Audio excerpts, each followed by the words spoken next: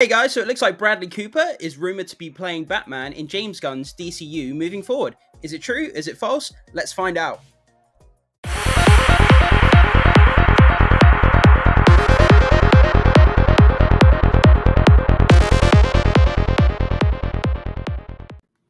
Hey guys, and welcome back to the channel. So in this video, we're going to be talking about Bradley Cooper is potentially rumoured to play an older Batman in James Gunn's DCU after Ryan Reynolds made him retire from superhero roles.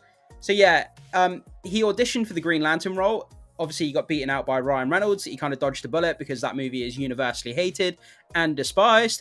Me, myself, I watch it at least once a year. I think it's a fun throwaway movie. Like, yeah, the CGI is awful. And the story, like, the villain as well, Parallax, I think he's called. He's like a giant space squid or something. It's just a ridiculous popcorn throwaway movie. But I think it's fun to watch every now and again. But yeah, I digress. So Bradley Cooper may have wrapped up voicing Rocket Raccoon's tragic story in the epic conclusion of Guardians of the Galaxy Volume 3. I recently watched Guardians 3. I was pleasantly surprised by it. I wasn't looking that forward to it because Marvel's been on a downslope. I haven't really been looking forward to any of their movies, but I kind of forced myself to go and watch it, and I had a really good time with it. It's like got great action, and you know, it's a bit of a tearjerker as well. Very emotional story. But yeah, go and watch it if you haven't, guys. But the Tony Award-winning actor is now rumoured to be James Gunn's top choice for Batman in his Bat Family movie, Brave and the Bold, and other DCU projects. The actor, who previously auditioned for multiple DC roles and ended up losing all of them, one being Ryan Reynolds' Green Lantern, may now be living his dream with James Gunn's blessing. So, James Gunn is Bradley Cooper's ticket to the DCU, I should say. Bradley Cooper, who once looked up to Christian Bale for his inspiration after losing the Green Lantern role to Ryan Reynolds, failed miserably at taking his shots to play DC's Caped Crusader. Cooper accepted that he copied Christian Bale's Batman during the audition, and it backfired.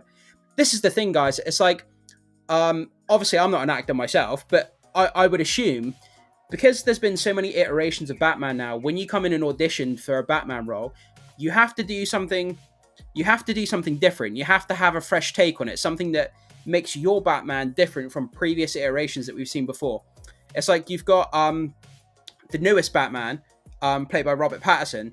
When he talks, he doesn't have a gruffled voice like Christian Bale. He just talks normally. It took me a while to get used to it, but it kind of makes it different. It makes it unique. And his Bruce Wayne and his Batman is very different from what you see in the Christian Bale trilogy. So yeah, you have to kind of have a fresh take on it, guys. We don't want the same kind of gruffled voice Batman in every single movie, you know?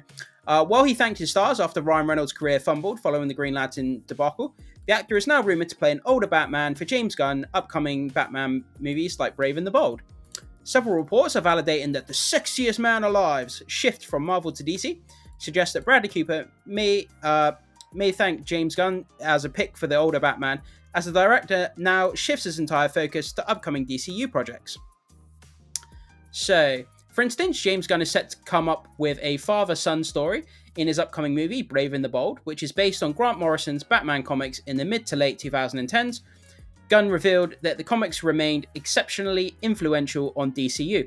Yeah, so this one's going to have, I believe that Brave and the Bold is going to have Robin in it, which is going to be really, I think it's going to be really unique and really cool and a really fresh take on the Batman IP, because we've not seen Robin for a long time, like on the live action like movies. We've seen, obviously he's in Titans at the moment, the TV show, but that relationship between Bruce Wayne and his son, like how that's going to work is going to be, I think, going to be the driving force behind the movie, and I really can't wait to see what they do with that relationship.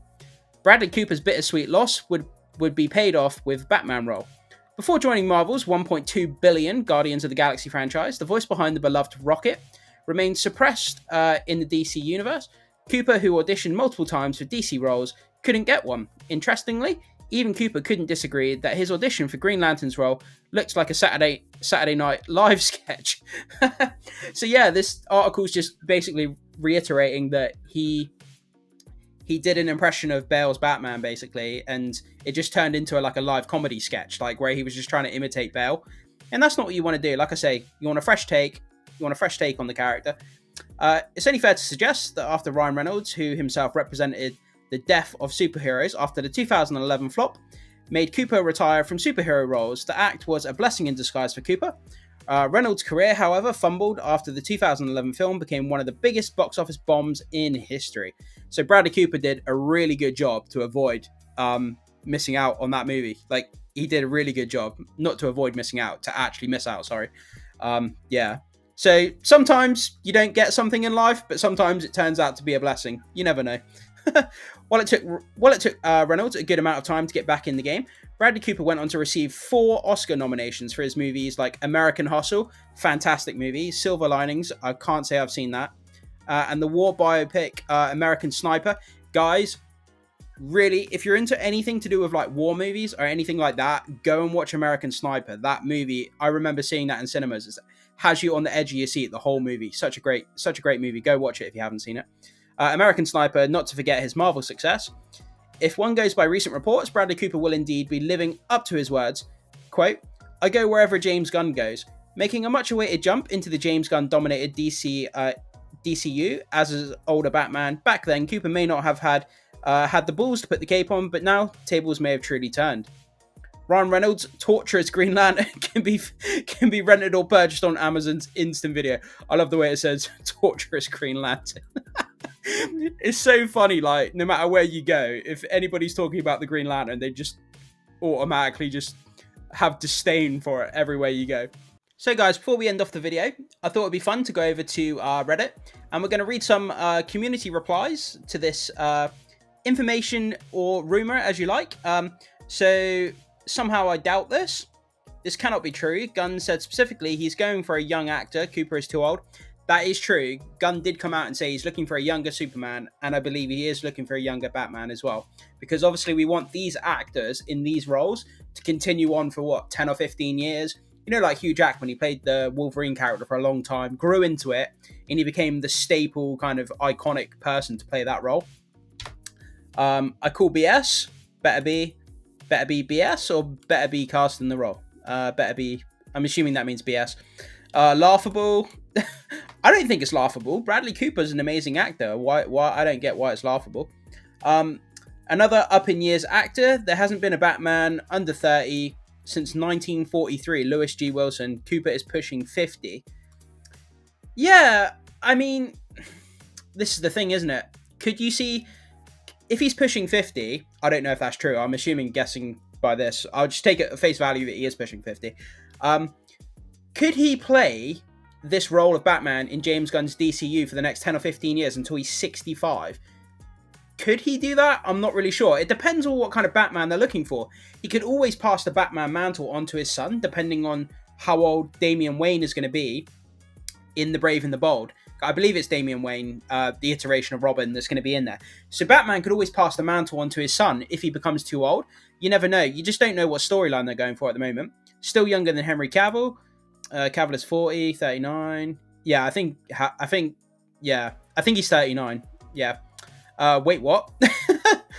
Daryl the Dude Wayne. I like that name. From Rocket Raccoon to Batman. That would be a hell of a transition. Yeah, that's so cool because Batman's my favorite DC character and Rocket Raccoon is my favorite Marvel character as well. So having him play both of my favorite characters is kind of awesome.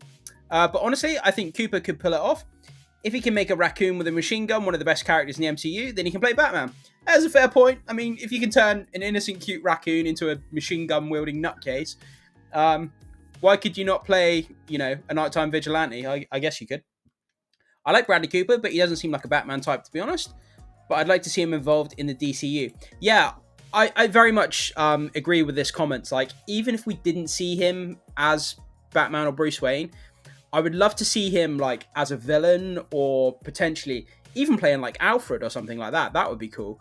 Because, he, like I keep saying, guys, I know I keep saying it over and over, but he's a fantastic actor. He's an Oscar-nominated actor, and he truly has great talent. And, you know, putting him in the DC universe is just nothing but a good thing. Always adding talent is always a good thing. There's nothing negative that can come from adding Bradley Cooper in some aspect or another. But, he'd make a great Bruce Wayne, but a terrible Batman. I don't think this is true. Yeah, a lot of people think that, like, a Batman character has to be, like, a big, you know, hulking monster kind of guy, but it doesn't. Like, Robert Pattinson played Batman, obviously, in this Batman movie, the most recent iteration. I mean, he's not a big, stocky guy. And, you know, he pulled off the physicality of Batman very, very well. But yeah, I throw it off to you guys. So what do you guys think about Bradley Cooper potentially playing Batman in James Gunn's DC universe moving forward? Nobody's confirmed this yet, I have to say. It's still speculation. The actor hasn't confirmed it. The studio hasn't confirmed it. But I think it's a great thing. He's an Oscar-worthy actor. I don't see a downside to this. I think he could bring something fresh and unique to this. And he lost out on the role once. Maybe he can do it justice this time if he gets the role. Jump into the comment section, guys, and let me know what you think. And I will see you in the next one.